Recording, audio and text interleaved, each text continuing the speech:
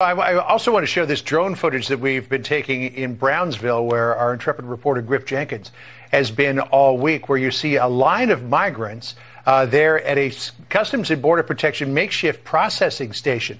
This looks like a border crossing in San Ysidro, or maybe they're south of McAllen and Hidalgo, where day workers line up to come across the border to go do various jobs in the United States and then return at night. But these are illegal migrants who have crossed into the country illegally.